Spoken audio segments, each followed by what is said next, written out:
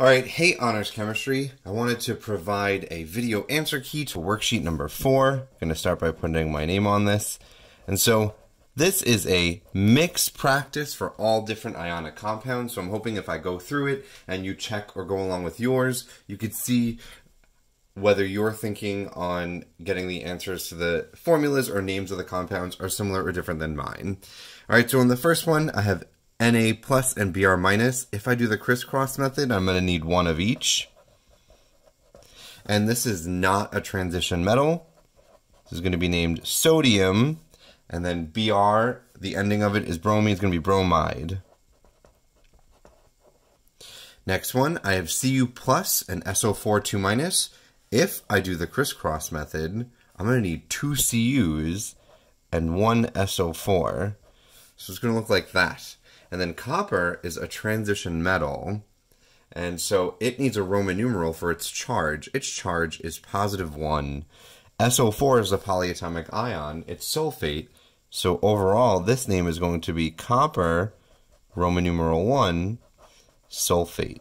And again, I know I'm saying crisscross method, but remember that the sum of the charges on the left side have to equal, but opposite in sign, the sum of the charges on the right side. So Na was +1, Br was -1, +1 minus 1 is 0. +1 plus -1 equals 0. Cu is +1, sulfate, SO4 is 2 minus. There's 2 Cus, so +1 and +1, plus -2, that equals 0. So from now on, when I say the crisscross method, I'm talking about the sum of the charges of all of the ions needs to add up to 0. Now I'm going to do the next one, Pb2 plus and Cl minus. If I do the crisscross method, I'm going to need 2 Cls, 1 Pb. Pb is a transition metal that needs a Roman numeral. Its charge is +2, so lead is Pb, Roman numeral 2. Chlorine, you name as chloride. Next one, K plus and S2 minus. If I do the crisscross method, I'll need 2 Ks, 1 S. K is not a transition metal. This just becomes potassium sulfide. Next one, Sn, which is tin, and F minus, Sn2 plus, and F minus 1. If I do the crisscross method, I'm going to need 2 Fs for 1 Sn. Sn is going to need a Roman numeral. It's a transition metal. Its charge is 2, so it's going to be tin, Roman numeral 2, fluoride. Now next one, working a bit backwards, we have Ba and I, BaI2. Ba is barium. Its symbol and charge is Ba with a 2 plus. I, symbol and charge is I minus. This is not a compound that contains a transition metal, so this is just going to be barium iodide. Next, I got AlCl3. Al is aluminum. It's got a 3 plus charge. Cl is chloride, minus charge. Aluminum chloride then. Aluminum is not not a transition metal that requires a Roman numeral, so it's going to be aluminum chloride. Next one, we have Sr and NO3. Sr is strontium. It's got a 2 plus charge. Now, I could do this off the top of my head, but you might want to use your periodic table. Mine's on the back of here. All of the charges of the group 1, group 2, and group 3 elements are there, and the group 5, 6, and 7, they're all there. I know them off the top of my head. It's good if you memorize them.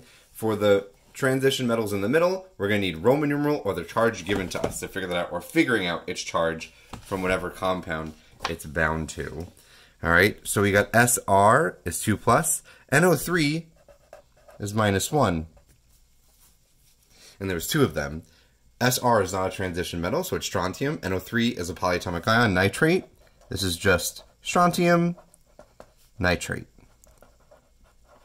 Next one is KOH. It has 3 symbols.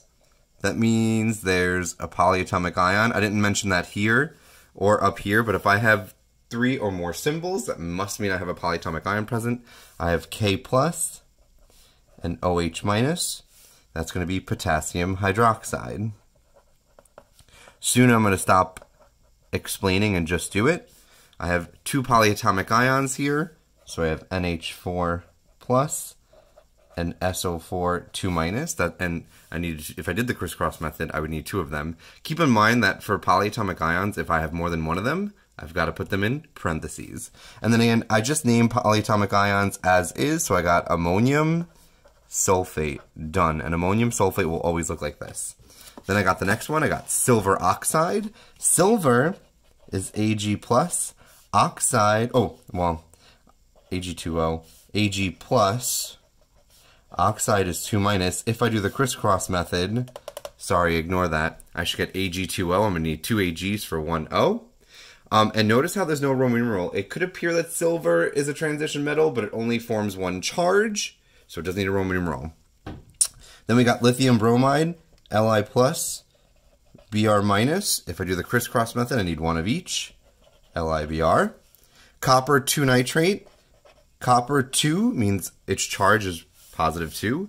Nitrate is NO3 -1. If I do the crisscross method, I'm going to need 2 nitrates for 1 copper. It looks similar to number 8.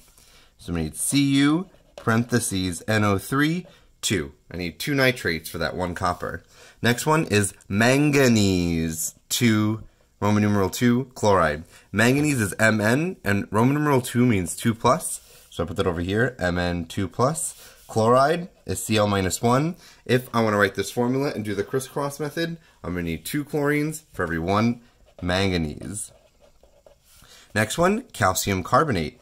Calcium is Ca2+. Carbonate, another polyatomic ion, is CO3 2-. It looks like if I do the crisscross method, I'll get Ca2, CO3 2, but look at their charges. The sum of them already add up to 0. 2+ and 2- is 0. So I only need 1 of each. Calcium carbonate is CaCO3. Next one, I have Mg2+ and NO3 -1. I don't know why the minus is down there. It should be up there. If I do the crisscross method, it's going to look like number 13, and it's going to look like number 8. Mg, NO3, 2. And this is Mg is not the same thing as Mn. Mg is magnesium, doesn't need a Roman numeral, not a transition metal, always +2 charge. And NO3 is nitrate, is magnesium nitrate. Now I have Cu2+ and OH-. If I do the crisscross method, I'm going to need 2 OHs for every 1 Cu. And this is going to be copper. Copper does need a Roman numeral. Its charge is +2, so it's going to be Roman numeral 2 hydroxide. Doesn't matter that there's 2 hydroxides. The Roman numeral 2 will help me figure out how many hydroxides. It doesn't tell me, but it helps me figure out that in the formula. Next one is NaHCO3. A lot of symbols here. Must have a polyatomic ion. Well, we already know that Na is +1. HCO3 is another polyatomic ion. That's bicarbonate. If I want to name this, sodium Na is not a transition metal, so it's just sodium bicarbonate. Next one, I have iron 3 sulfide. Iron Roman numeral 3, I mean it's Fe3+, and sulfide is 2-. Fe3+, S2-. If I do the crisscross method, I'll get Fe2S3. And then finally on this page, we have potassium chromate. Potassium is K+, chromate is CrO4 2-.